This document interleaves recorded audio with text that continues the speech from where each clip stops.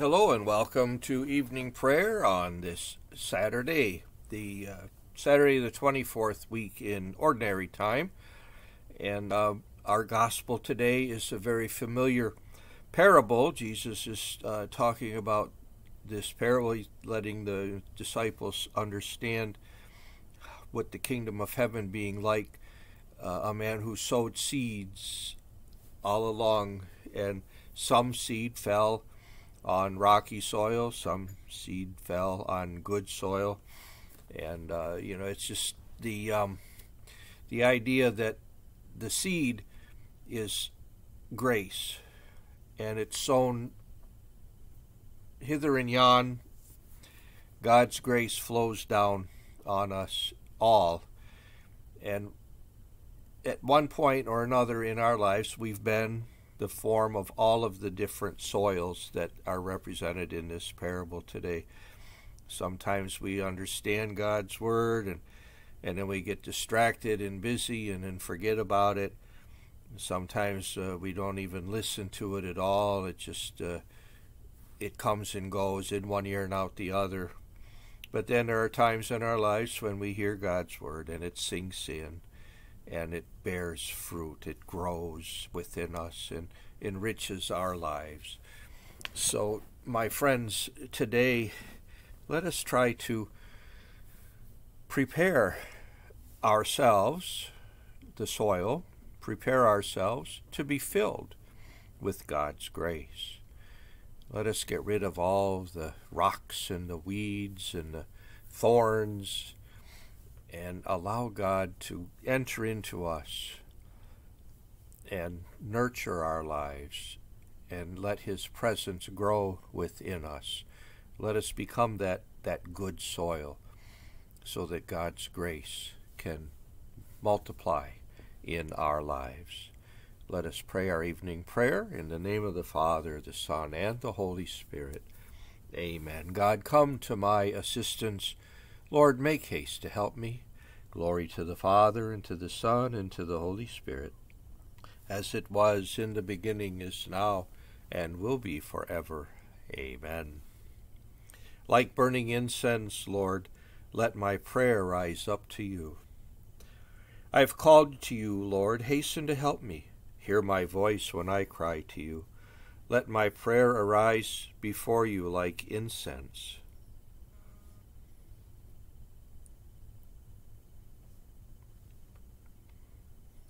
The raising of my hands like an evening oblation. Set, O Lord, a guard over my mouth. Keep watch at the door of my lips. Do not turn my heart to things that are wrong, to evil deeds with men who are sinners.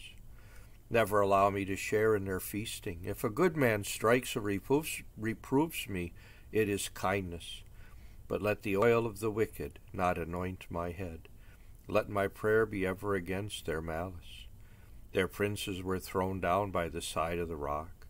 Then they understood that my words were kind. As a millstone is shattered to pieces on the ground, so their bones were strewn at the mouth of the grave. To you, Lord, my eyes are turned. In you I take refuge. Spare my soul. From the trap they have laid for me, keep me safe. Keep me from the snares of those who do evil. Glory to the Father, and to the Son, and to the Holy Spirit, as it was in the beginning, is now, and will be forever. Amen. Lord, from the rising of the sun to its setting, your name is worthy of all praise. Let our prayer come like incense before you. May the lifting up of our hands be as an evening sacrifice, acceptable to you, Lord our God. Like burning incense, Lord, let my prayer rise up to you.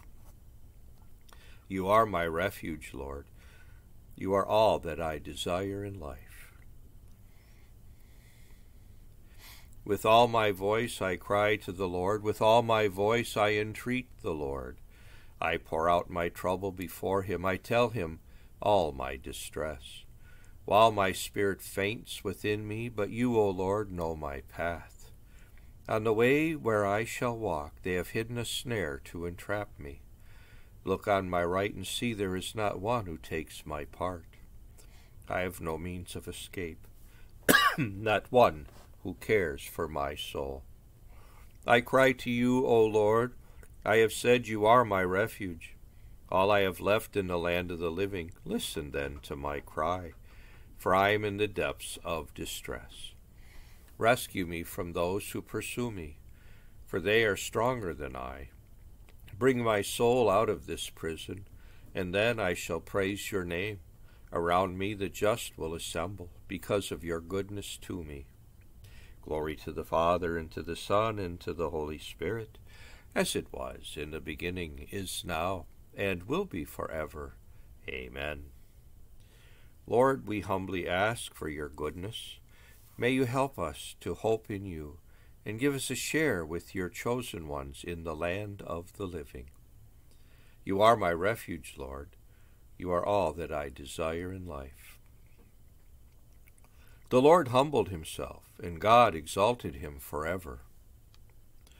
Though he was in the form of God, Jesus did not deem equality with God something to be grasped at. Rather, he emptied himself, and took the form of a slave, being born in the likeness of men. He was known to be of human estate, and it was thus that he humbled himself, obediently accepting even death on a cross. Because of this, God highly exalted him, and bestowed on him the name above every other name, so that at Jesus' name every knee must bend in the heavens, on the earth, and under the earth, and every tongue proclaim to the glory of God the Father, Jesus Christ is Lord. Glory to the Father, and to the Son, and to the Holy Spirit, as it was in the beginning, is now, and will be forever. Amen. The Lord Jesus humbled himself, and God exalted him forever. Reading from the letter to the Romans. How deep are the riches and the wisdom and the knowledge of God! How inscrutable his judgments, how unsearchable his ways! For who has known the mind of the Lord, or who has been his counselor? Who has given him anything so as to deserve return? For from him, and through him, and for him all things are. To him be glory forever. Amen. Our hearts are filled with wonder as we contemplate your works, O Lord. Our hearts are filled with wonder as we contemplate your works, O Lord. We praise the wisdom which wrought them all as we contemplate your works, O Lord. Glory to the Father, and to the Son, and to the Holy Spirit. Our hearts are filled with wonder as we contemplate your works, O Lord. Go into my vineyard, and I will pay you a just wage. My soul proclaims the greatness of the Lord. My spirit rejoices in God my Savior, for he has looked with favor on his lowly servant. From this day all generations will call me blessed. The Almighty has done great things for me, and holy is his name. He has mercy on those who fear him in every generation. He has shown the strength of his arm. He has scattered the proud in their conceit. He has cast down the mighty from their thrones, and has lifted up the lowly. He has filled the hungry with good things, and the rich he has sent away empty. He has come to the help of his servant Israel, for he has remembered his promise of mercy, the promise he made to our fathers, to Abraham and his children forever. Glory to the Father, and to the Son, and to the Holy Spirit, as it was in the beginning, is now, and will be forever. Amen. Go into my vineyard, and I will pay you a just wage. We give glory to the one God, Father, Son, and Holy Spirit, and in our weakness we pray, Lord, be with your people. Holy Lord, Father, all-powerful, let justice spring up on the earth. Then your people will dwell in the beauty of peace. Lord, be with your people. Let every nation come into your kingdom, so that all peoples will be saved. Lord, be with your people. Let married couples live in your peace and grow in mutual love. Lord, be with your people. Reward all who have done good to us, Lord, and grant them eternal life. Lord, be with your people. Look with compassion on victims of hatred and war. Grant them heavenly peace. Lord, be with your people. Gathering our prayers and praises into one, let us offer the prayer that Jesus himself taught us to pray.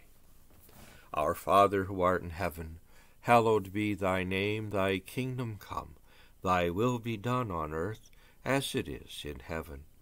Give us this day our daily bread, and forgive us our trespasses as we forgive those who trespass against us.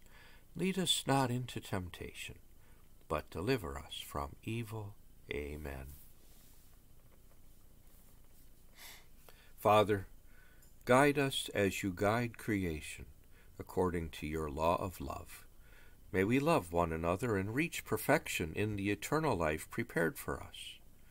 Grant this through our Lord Jesus Christ, your Son, who lives and reigns with you in the unity of the Holy Spirit, God forever and ever. Amen.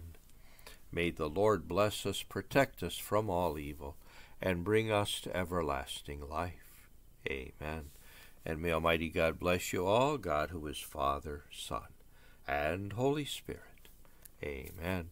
Have a great night and have a blessed Sunday tomorrow, and I'll see you then.